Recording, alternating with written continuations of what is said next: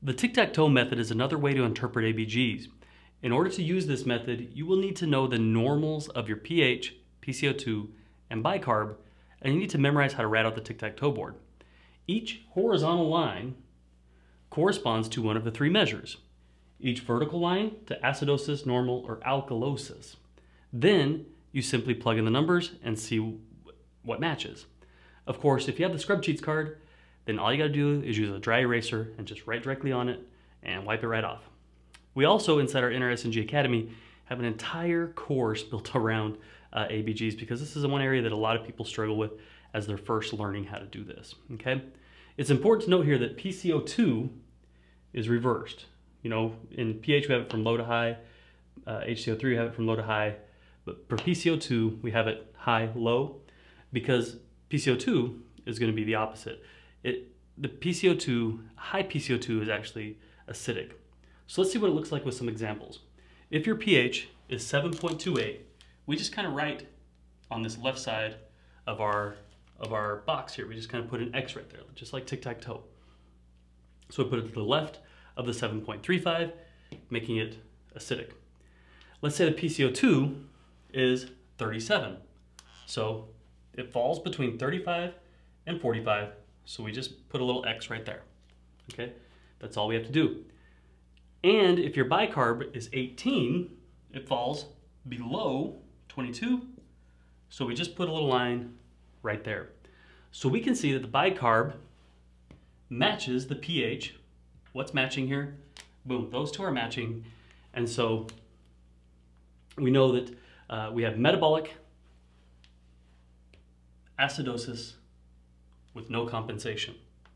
So our CO2 is normal. So metabolic acidosis with no compensation. Let's look at another example. Okay. In this example, let's put our pH as let's erase this too. 7.53. So we move beyond 7.45, 7.53 would be right there in the alkalosis section, okay? PCO2 is 47, so we move to the left of our 45, and bicarb is 34. So here's our bicarb. We move it beyond the 26.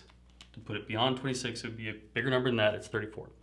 Okay, so what do we have? We're seeing very clearly here that what we have, our pH is alkalotic, our bicarb is what matches, so we have metabolic alkalosis with our respiratory way over here, making it a compensated metabolic acid, partially compensated metabolic alkalosis because our pH has not normalized, so we have a partially compensated metabolic alkalosis, okay?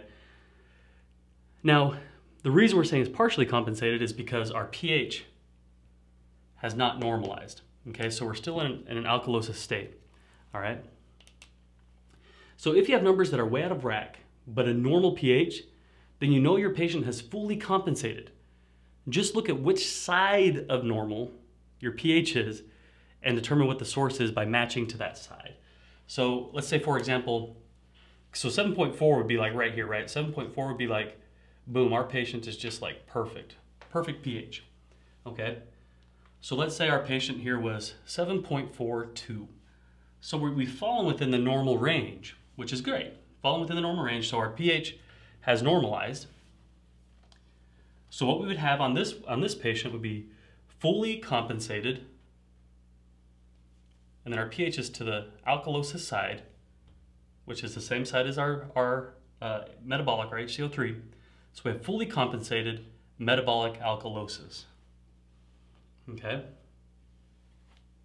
Even if this was back over here, let's say this was back over here at 44, this is still what our problem is, okay? It would be fully compensated metabolic alkalosis. So with this method, all you really do is take your numbers and start plugging them in. And it doesn't matter what you have, okay? You can go like this and just start plugging stuff in here. So we have a low pH, we have acidosis, respiratory, so we would have, let's say 7.3 pH, 40 CO2, 23 HCO3. So we'd have respiratory acidosis, just like that. And that's how the tic-tac-toe method works. I want you to use these charts. I want you to dive into them. And every time you see a pH or a blood gas, just try to plug every blood gas in, because you need to get to where you can look at it and say, boom, I know what's going on. I know either the lungs are trying to compensate or the kidneys are trying to compensate, and I can take care of this patient. I know what we're gonna do. We're either gonna work through ventilation, or we're gonna work through meds, through some bicarb, and we're gonna try to get this patient right.